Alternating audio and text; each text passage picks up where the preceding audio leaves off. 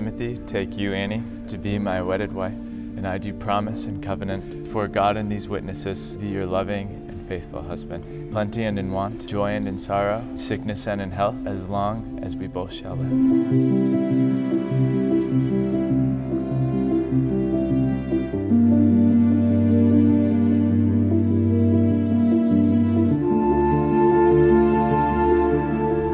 Take you, Timothy, be my wedded husband. I do promise and covenant before God and these witnesses, be your loving and faithful wife, in plenty and in want, in joy and in sorrow, in sickness and in health, as long as we both shall live.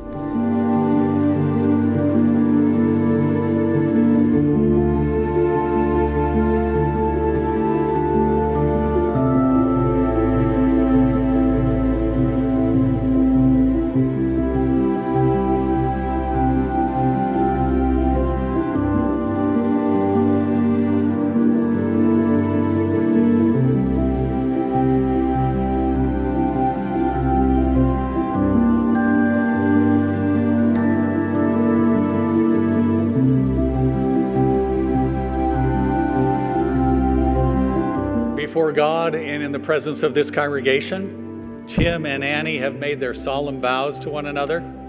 They have confirmed their promises by the joining of hands and by the giving and receiving of rings.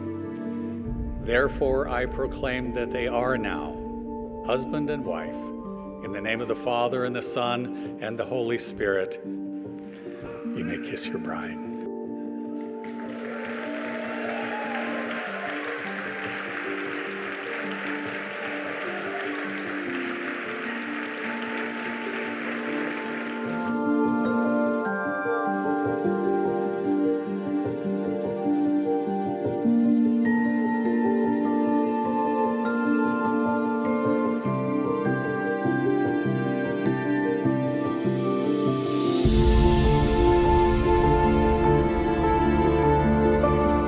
This is one of my favorite things about Annie. Her beauty shows most through her patience and compassionate heart for others, even when those people hurt her or are hard to love.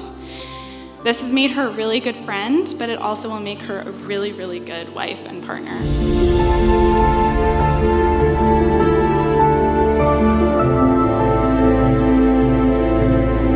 We love you both more than words can describe. Tim will never forget your call about Annie on the first day you kissed her. And now, Annie, we couldn't be happier that today you became our little sister.